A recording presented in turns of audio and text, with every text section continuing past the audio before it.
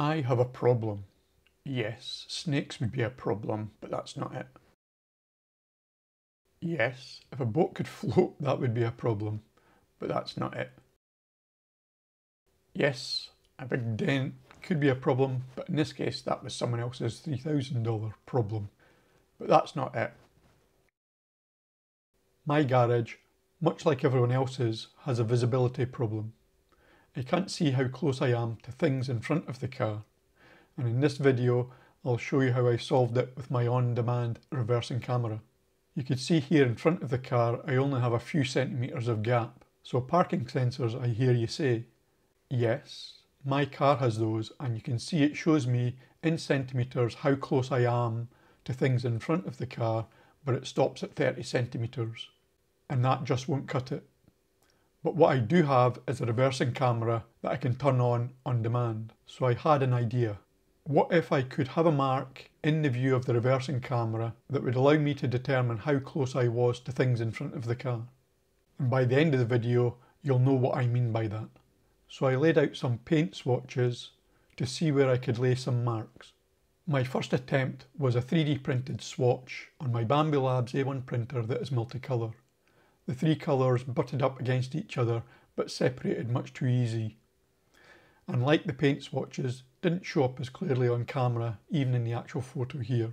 So I set about designing a better model that would not separate and gave more contrast. This white background would give good contrast against any colour, and a full base layer of white would keep it all together. The rounded corners would make it easier to glue to the ground. The A1 printer cuts the filament on each colour change, so it was good to see the second layer here starting off with white, so no waste cutting the filament yet. You can see here the A1 printer can print fast even for a bed slinger. And now we have a second layer with some space for colour.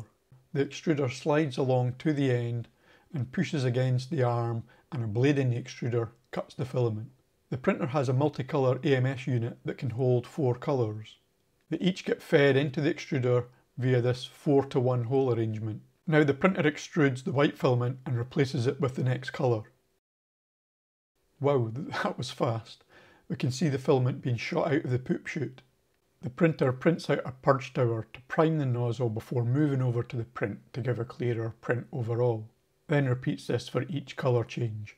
I designed a gap between the colours to give better contrast. A third print layer gives deeper colours and a final thickness of 0.6mm, so it's still quite a thin part. Doesn't that look great? So now over to fitting my new parking sensor sign. Let's give the concrete a little wash with alcohol to get rid of any dirt. And that way I don't need to wait for it to dry. We'll mix up some epoxy and spread it evenly over the back of the sign. And you can see here that the previous sign I had on the concrete in red pen was fading. I could no longer see that at night. Using the camera view of the swatches from earlier, I can tell where I need to place the sign. Flip it over and stick it down, then cover it with something heavy so the sides stick down well. Now that the glue is dry, let's see it in action. My car allows me to turn on the reversing camera on demand, even when driving forward. As I drive forward towards the rear of the garage, the objects in front of the rear door are close to the parking sensors, so the car tells me to stop when the range is 30 centimetres. But the car is still under the front garage door due to the objects in front of the rear garage door.